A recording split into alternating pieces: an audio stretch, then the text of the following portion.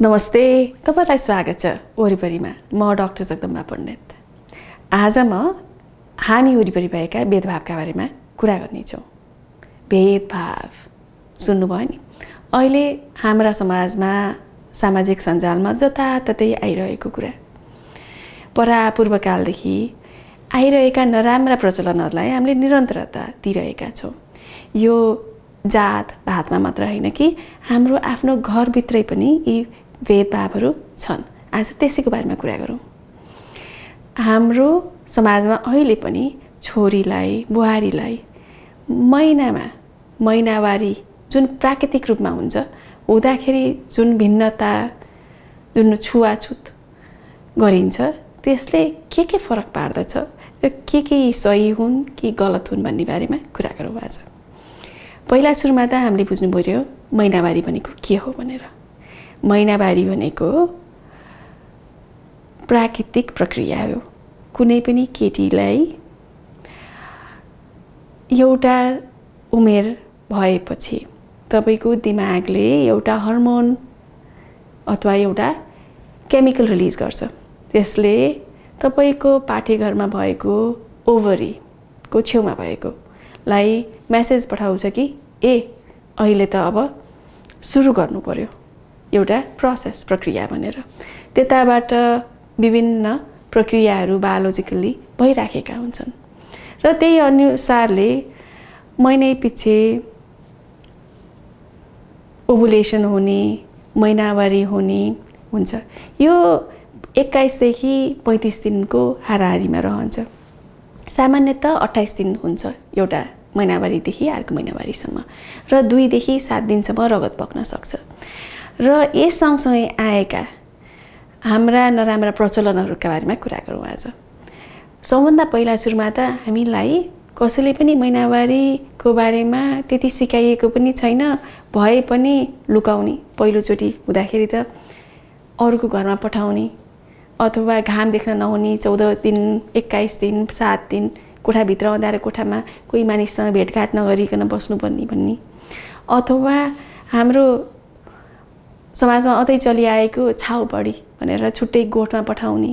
अझ महिनै पछि महिनावारीको उमेर 8 देखि 10 वर्षदेखि 12-13 वर्षदेखि हरेक जुनसुकै उमेरमा पनि सुरुमा हुन सक्छ।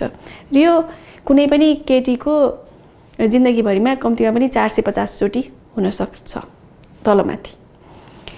र सबैले यो हेरिरहनु भएको छ भने त थाहा पाउनु भयो नि, यो छुन हुँदैन, यो बार्नुपर्छ, कसैसँग बोल्नु हुँदैन, अथवा भान्सामा जानु हुँदैन, खाना पकाउनु हुँदैन, खाना पस्किनु हुँदैन, तरकारी बारीमा जानु हुँदैन, किनकि हामीले त एक प्रकारको टक्सिन रिलिज गर्छौँ महिनावारी भएको बेलामा, त्यसले सबै बोट बिरुवा मार्छ भन्ने। तर त्यो त कम्तीमा पनि गलत हो। कुनै काक्रो फलिरहेछ भने कुहियो भने त्यही त्यो अस्ति गएको थियो त्यही भएर तेरै दोष भनेर त्यसरी पनि लगाइन्छ। त्यसले के भइरहेको छ कसैलाई थाहा हुँदैन।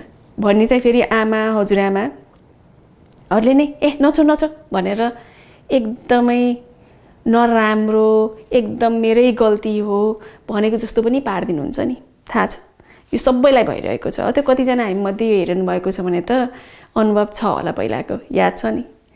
त्यो सबै गल्ती हो, गलत पनि हो।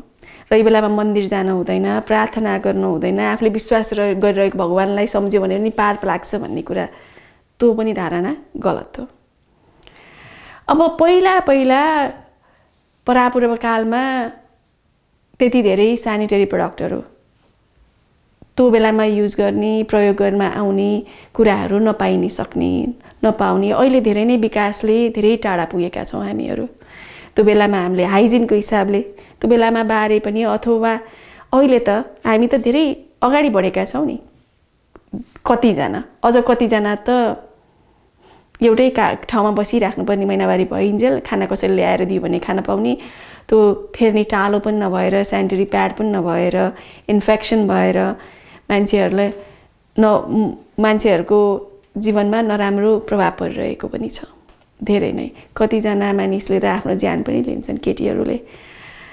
ल एउटा उदाहरण दिउँ, मेरै उदाहरण दिन्छु।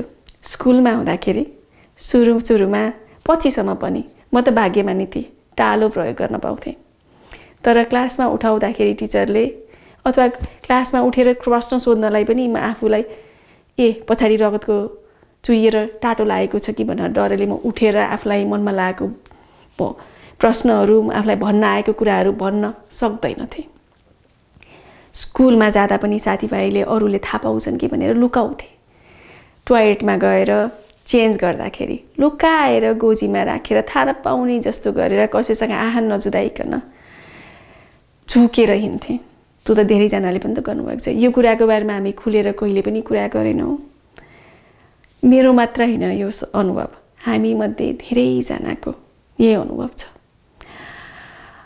अहिले पनि उदाहरणहरू, अहिले पनि खबरहरू आइरहेका छन् कि बच्चाहरूलाई क्लासमा को अगाडि, सबैजनाको अगाडि कसैको रगतको टाटो देखियो भने गुरुहरूले लाज गराइदिएर बच्चाले आफ्नो ज्यान पनि लिएको खबर आएको छ। अब यसले के फरक पार्छ त?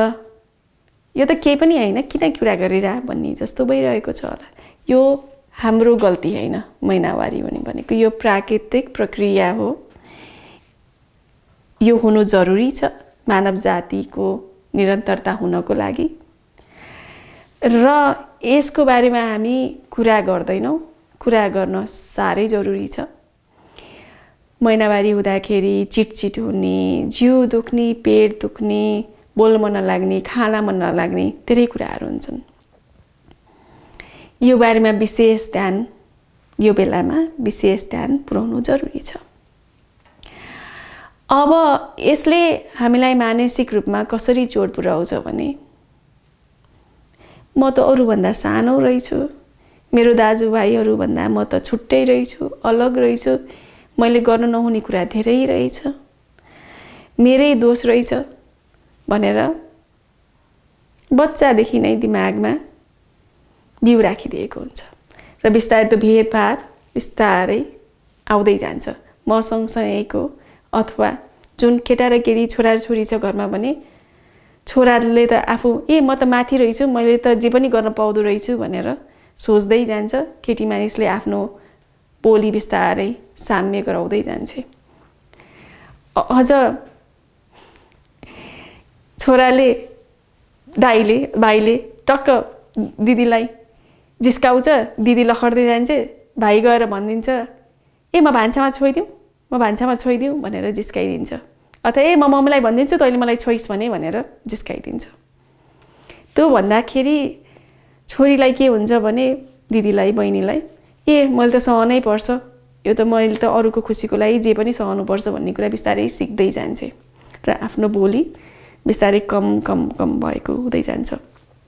अब कुरा गर्छु महिनावारी भएर कसरी यसले लामो समयसम्म हामी केटी मानिसलाई फरक पार्दछ भन्दाखेरि, तपाईँको महिनावारी भएपछि स्कुल जान रोक लगाइन्छ, अथवा गएको बेलामा ध्यान दिन सकिँदैन, अथवा लाज लाग्छ, आफ्नो बोली बोल्न सकिँदैन, कतिखेर हुन्छ।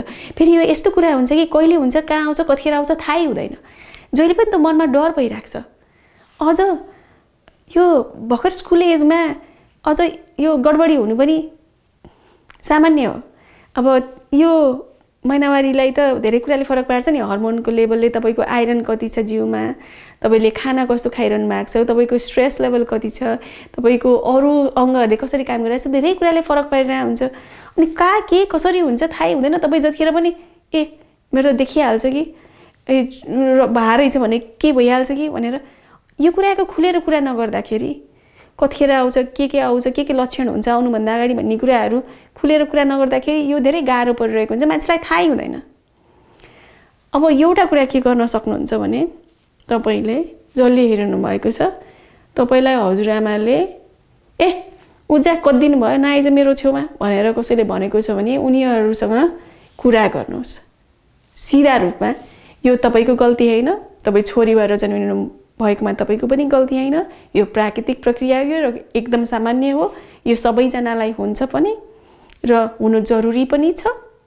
र त्यत्तिकैमा मलाई होच्याउन, नराम्रो भन्न, गाली गर्न पाइँदैन भनेर तपाईँ सिधा रूपमा भन्नुहोस्। अनि यो भन्नु किन जरुरी छ हजुरआमालाई, अब तपाईँको आमाले भन्नुहुन्छ होला ए छोडिदिए बुढी मान्छेलाई किन भनिराख्नु पर्यो यो यस्तै गरेर पुगिहाल्छ नि भनेर। त्यो जरुरी किन छ भने त्यो कुरा तपाईँको आमामा पनि आउँछ।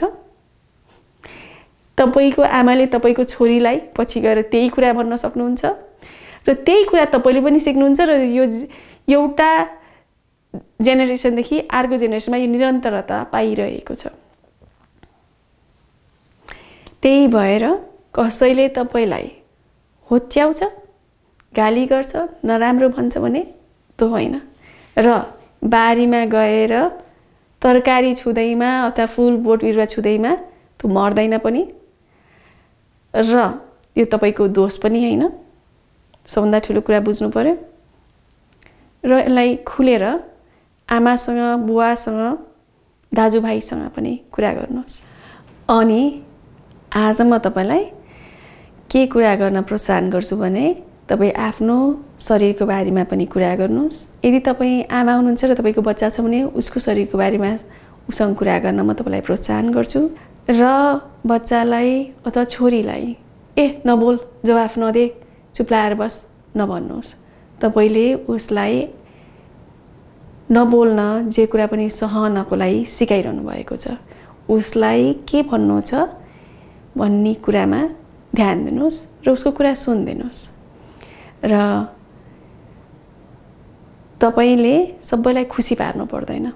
एउटा कुरा के बुझ्नुहोस् भने तपाईँले एकजनालाई मात्र खुसी पार्नुपर्छ। तपाईँले आफूलाई, अरूलाई खुसी पार्नको लागि आफूलाई पेट दुखिरहेछ सन्च छैन भने हाँसेर तपाईँको बुवाले तिमी हाँसेको मलाई मनपर्छ भनेर भन्नुभयो भने होइन बुवा म जस्तो भयो भने तपाईँलाई राम्रो लाग्नुपर्छ भनेर भन्नुहोस्।